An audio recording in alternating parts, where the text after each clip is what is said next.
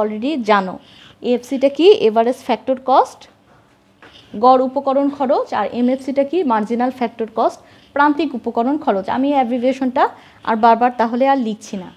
তাহলে আমরা কি জানি? আমরা প্রথম অ্যাজাম্পশন ধরে নিয়েছি যে আমাদের দ্রব্য বাজার এবং উপকরণ বাজারে পূর্ণ প্রতিযোগিতা বিদ্যমান। এরপর আমি এখন কি লিখলাম? যে দ্রব্য বাজারে আমার যদি পূর্ণ প্রতিযোগিতা থাকে, আমরা জানি আমার এমআরপি ইজ ইকুয়াল টু হবে ভিএমপি। আর উপকরণ বাজারে আমার যদি পূর্ণ প্রতিযোগিতা থাকে, সেক্ষেত্রে আমার কি হবে? সেক্ষেত্রে আমার হবে AFC is equal to MFC. তাহলে এই হচ্ছে আমার তত্ত্বটার মোটামুটি বিশ্লেষণ। এখন তাহলে আমি চলে যাব আমার গ্রাফিক্যাল প্রেজেন্টেশনে। গ্রাফ দিয়ে আমরা এই বন্টনের প্রান্তিক উৎপাদনশীলতার তত্ত্বটা আমরা বুঝব। গ্রাফটা তাহলে আমরা আঁকছি।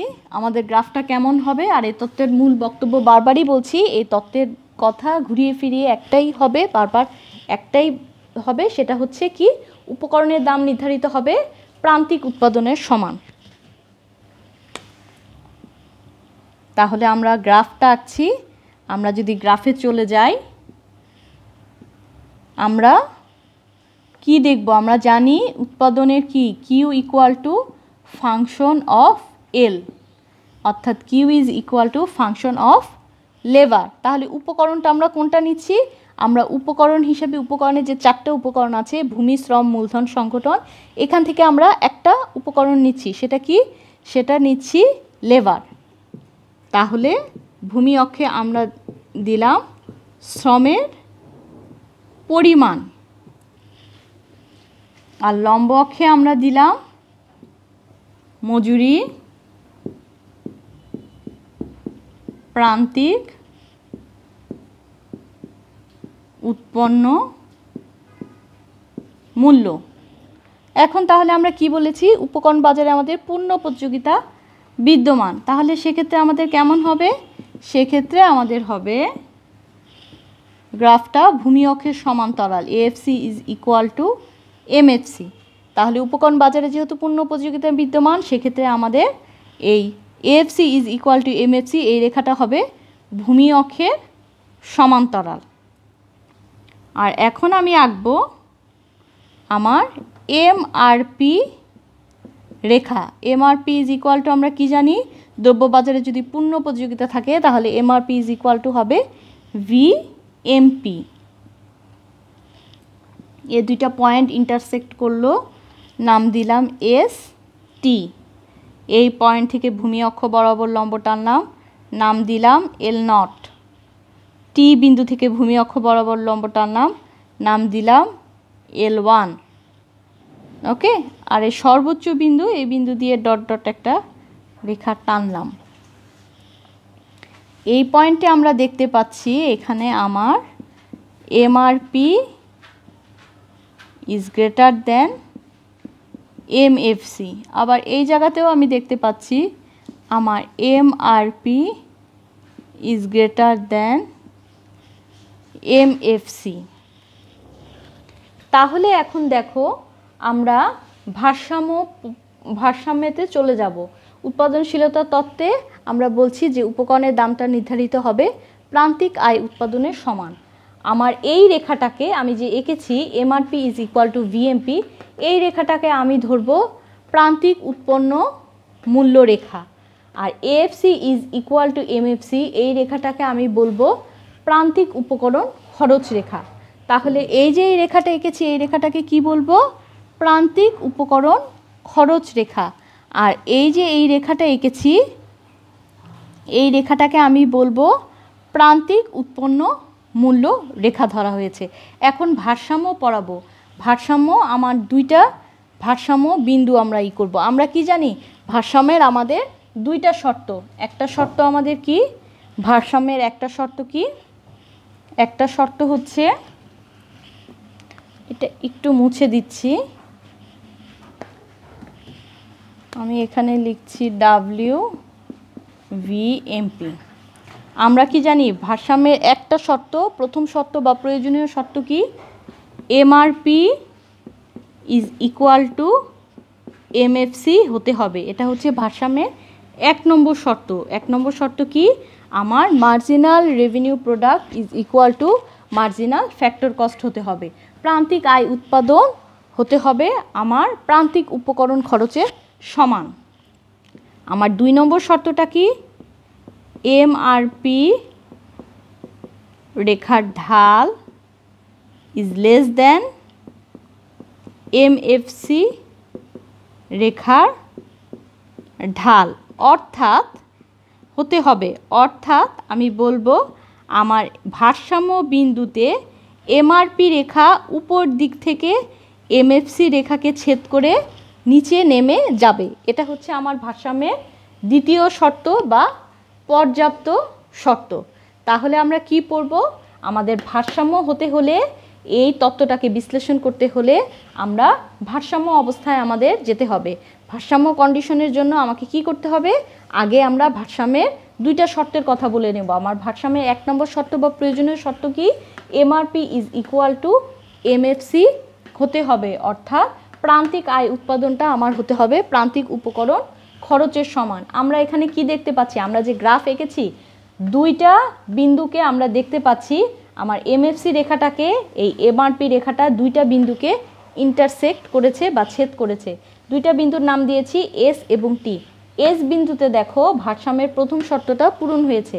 এস বিন্দুতে আমরা কি দেখতে পাচ্ছি? আমার MFC is equal to MRP হচ্ছে, যেহেতু এ 2টা বিন্দু ছেদ করেছে, ইন্টারসেক্ট যেহেতু করেছে, তার মানে আমরা ভারসাম্যের প্রথম শর্ত পালিত হয়েছে, MRP is equal to MFC দেখতে পাচ্ছি। এখন দেখো ভারসাম্যের আমার দ্বিতীয় শর্ত যে আমি বলেছি যে এমআরপি রেখাটা ভারসাম্য বিন্দুতে, এমআরপি রেখাটা ভারসাম্য বিন্দুকে এমএফসি, এমআরপি রেখা ভারসাম্য বিন্দুতে এমএফসি রেখাকে উপর দিক থেকে ছেদ করে নিচে নেমে যাবে, নিম্নগামী হবে।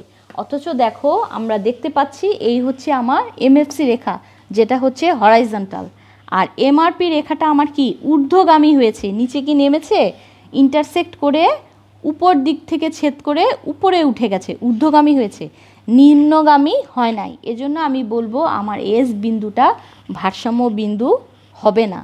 আমরা যদি টি বিন্দু দেখি, টি বিন্দুতে আমরা দেখব যে আমাদের ভারসাম্যের 2টা শর্ত পূরণ হয়েছে। টি বিন্দুতে তাহলে দেখি ভারসাম্যের প্রথম শর্তটা কি ছিল? MRP is equal to MFC. ওকে, টি বিন্দুতে আমার এটা পূরণ হয়েছে।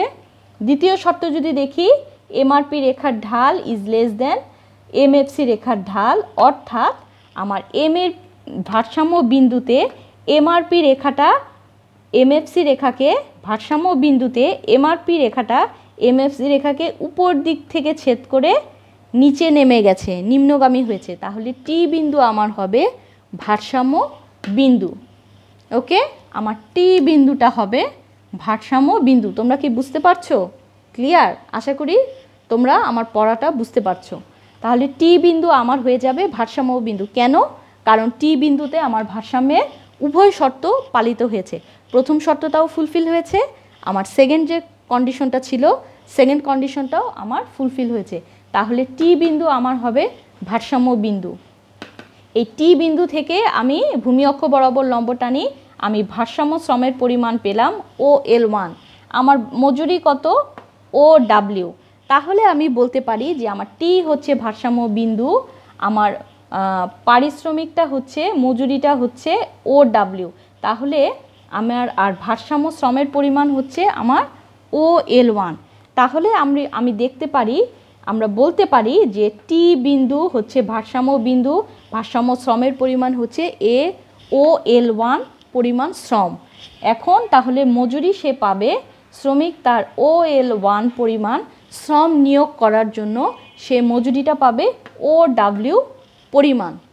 ওকে, তাহলে আমাদের কি আসছে? তাহলে আমাদের ঘুরে ফিরে আমরা কি বলবো? আমাদের এই টি বিন্দুতে কি করছে? ফার্ম কি করবে? স্বাভাবিক মুনাফা অর্জন করবে। কারণ এখানে আমার মোট আয়, স্বাভাবিক মুনাফা আমরা কি জানি?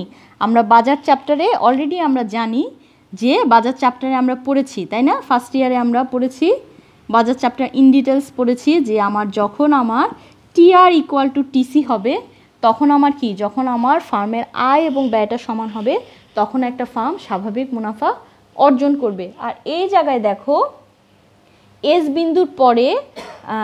বিন্দুর পরে আমি যদি উপকরণ নিয়োগের পরিমাণটা বাড়াই, শ্রমের পরিমাণ বাড়াই, সেক্ষেত্রে আমার কি এমআরপি গ্রাফটা কি উপরে আছে আর এমএফসি কার্ভটা নিচে আছে, তার মানে এমআরপিটা ইজ গ্রেটার দেন এমএফসি হবে। তখন কি ফার্ম আরও বেশি প্রফিটের আশায় কি করবে, প্রফিট তার আরও বাড়বে, মুনাফার আশায় সে কি করবে, সে আরও শ্রমের পরিমাণ বাড়াতে থাকবে। আবার এই সর্বোচ্চকরণ, এই লাইনটা ধরো এল হচ্ছে সর্বোচ্চ আছে, এখানেও যদি আমি ধরি, এখানেও আমি দেখতে পাচ্ছি এই লাইনটার পরে ডান সাইডে রাইট হ্যান্ড সাইডে আমি দেখতে পাচ্ছি যে এখানেও আমার কি হচ্ছে, MRP is greater than MFC হচ্ছে। অর্থাৎ এই অবস্থাতেও কি আরও বেশি প্রফিটের আশায় ফার্ম কি করতে থাকবে, শ্রমের পরিমাণটা বাড়াতে থাকবে। কিন্তু আমার এই টি বিন্দু যখন ভারসাম্য বিন্দু হবে, তখন সেই অবস্থায় আমার কি হবে, তখন সেই অবস্থায় আমার ভারসাম্যের দুইটা কন্ডিশনই ফুলফিল হবে। আমার ভারসাম্য শ্রমের পরিমাণ আমরা পেয়ে যাব OL1 পরিমাণ, আর মজুরি আমরা পাবো OW পরিমাণ। সেক্ষেত্রে ফার্ম কি করবে, স্বাভাবিক মুনাফা অর্জন করবে। আর এই বিন্দুর পরে যদি আরও, এই ভারসাম্য বিন্দুর পরে যদি ফার্ম আরও করে, শ্রমটা আরও বাড়ায়, সেক্ষেত্রে তখন কি হবে, ফার্মের লস হয়ে যাবে। সেক্ষেত্রে সে আর কী করবে না, আর শ্রম নিয়োগ করবে না। তাহলে এই তত্ত্ব থেকে, এই গ্রাফিক্যাল প্রেজেন্টেশন থেকে আমরা বুঝলাম যে আমাদের টি বিন্দুতে ভারসাম্যের উভয় শর্ত পূরণ হয়েছে। আমাদের মজুরির পরিমাণটা হচ্ছে OW, ভারসাম্য বিন্দুতে আমরা OW মজুরিতে আমরা OL1 পরিমাণ শ্রম নিয়োগ করতে পারি। তাহলে আমাদের মেইন যে কথাটা বলেছে ক্লার্ক, সে WB ক্লার্কের তত্ত্ব অনুসারে আমাদের কি হবে, শ্রমিকের হবে, শ্রমিক যে পারিশ্রমিকটা পাবে সেই দামটা হবে আমার এমআরপি প্রান্তিক আয় উৎপাদনের সমান। অর্থাৎ W is equal to MRP is equal to MFC. এটাই হচ্ছে এই তত্ত্বের মূল কথা। ওকে, তাহলে আমার এই তত্ত্বের মেইন যে সারাংশটা সেটা হবে, শ্রমিক যে তার পারিশ্রমিকটা পাবে, শ্রমের বিনিময়ে যে পারিশ্রমিকটা পাবে সেটা হবে তার প্রান্তিক আয় উৎপাদনের সমান, এবং প্রান্তিক আয় উৎপাদনটা আমার মার্জিনাল ফ্যাক্টর কস্টের সমান হবে। অর্থাৎ W is equal to MRP is equal to MFC হবে। ওকে, এখন এই তত্ত্বের প্রতিটা তত্ত্বে আমরা কি জানি, কিছু অ্যাজাম্পশন থাকে, তারপরে কি থাকে, তারপরে তত্ত্বটা ব্যাখ্যা করা হয়, গ্রাফিক্যাল প্রেজেন্টেশন থাকে, এবং তারপর সেই তত্ত্বের আবার পরবর্তীতে অন্যান্য অর্থনীতিবিদরা সেই তত্ত্বটা অ্যানালাইসিস করে কিছু ক্রিটিসিজম বের করে। ঠিক একইভাবে এই তত্ত্বেরও কিছু সমালোচনা আছে। বইতে 4-5টা পয়েন্ট আছে। আমরা যে অ্যাজাম্পশনগুলো, যে পয়েন্টগুলো ধরে নিয়েছিলাম যে আমাদের পূর্ণ প্রতিযোগিতা থাকবে উপকরণ বাজারে, দ্রব্য বাজারে, তারপরে কি ধরে নিয়েছি যে উপকরণগুলো কি থাকবে, সমজাতীয় থাকবে। তারপরে আরও কি ধরে নিয়েছি যে ক্রমহ্রাসমান প্রান্তিক উৎপাদন বিধি কার্যকর থাকবে, আর নিয়োগকারীর টার্গেট থাকবে সর্বোচ্চ মুনাফা অর্জন করা। কিন্তু বাস্তবে এই যে অ্যাজাম্পশনগুলো ধরে নিয়েছি, এই প্রত্যেকটা 5-6টা প্রত্যেকটা অ্যাজাম্পশনের কি হয়েছে, কোনো বাস্তব ভিত্তি নাই। পরবর্তীতে অর্থনীতিবিদরা অ্যানালাইসিস করে বের করেছে যে বাস্তবে যে এই অ্যাজাম্পশনগুলো ধরে নেওয়া হয়েছে, অর্থাৎ উপকরণগুলোর একক সমজাতীয় থাকবে, বাস্তবে উপকরণগুলোর একক কখনোই সমজাতীয় থাকে না। আর দ্রব্য বাজারে পূর্ণ প্রতিযোগিতা আছে বা উপকরণ বাজারে পূর্ণ প্রতিযোগিতা আছে, স্পেসিফিক্যালি আমরা সেটা বাস্তবে বলতে পারি না। অতএব এই প্রত্যেকটা অ্যাজাম্পশনে কিছু আমাদের সমালোচনা আছে, এগুলো আমরা বইতে আশা করি দেখে নেব। আমি তোমাদেরকে যে জিনিসগুলো বোঝানোর, যেগুলো কনসেপ্ট, সেগুলো আমি আলোচনা করে নিলাম। 4-5টা পয়েন্ট আছে বইতে, তোমরা একটু দেখে নেবে। আমি যে অনুমিত শর্তগুলো বললাম সেগুলোরই প্রত্যেকটার 1, 2, 3, 4 করে আমরা বলবো যে এই পয়েন্টটা এটা ধরা হয়েছে, অনুমিত শর্ত এই তত্ত্বে এটা ধরা হয়েছে, কিন্তু বাস্তবে এইটার সাথে, বাস্তবে এই তত্ত্বের এটার সাথে এটার কোনো মিল নাই। ওকে, ক্লিয়ার হয়েছে আশা করি। আর তোমাদের যদি তারপরও বুঝতে কোনো প্রবলেম হয়, এই টপিকস রিলেটেড যদি কোনো প্রশ্ন থাকে, আমাকে কমেন্ট বক্সে জানাবে। আমি ইনশাল্লাহ তোমাদের সব প্রশ্নের ইনশাল্লাহ উত্তর দেওয়ার চেষ্টা করব। অবশ্যই টপিক রিলেটেড কোশ্চেন করতে হবে। তাহলে আজকের ক্লাস এই পর্যন্ত থাকলো। আমি আজকে ক্লাস সামারিটা করছি। আমরা আজকে তাহলে কি পড়লাম? আমরা আজকে পড়লাম যে উপকরণ বাজারে আমাদের যদি পূর্ণ প্রতিযোগিতা থাকে, সেক্ষেত্রে আমার এএফসি এবং এমএফসির মধ্যে রিলেশনটা কেমন হবে। 2 নম্বর আমরা টপিকস কি পড়লাম, উপকরণ বাজারে আমাদের যদি একচেটিয়া থাকে, তাহলে সেক্ষেত্রে আমাদের এএফসি এবং এমএফসির মধ্যে রিলেশনটা কেমন হবে। এবং 3 নম্বর যে টপিক্সটা পড়লাম সেটা হচ্ছে আমার বন্টনের প্রান্তিক উৎপাদনশীলতা তত্ত্বটা আমরা আলোচনা করলাম। ওকে, এই পর্যন্ত আমাদের মোটামুটি ক্লিয়ার, এ পর্যন্ত মোটামুটি কি ক্লিয়ার আছে। ঈদের আগে আমি মনে হয় তোমাদের আর একটা বা একটা ক্লাস মনে হয় মেবি পাবো।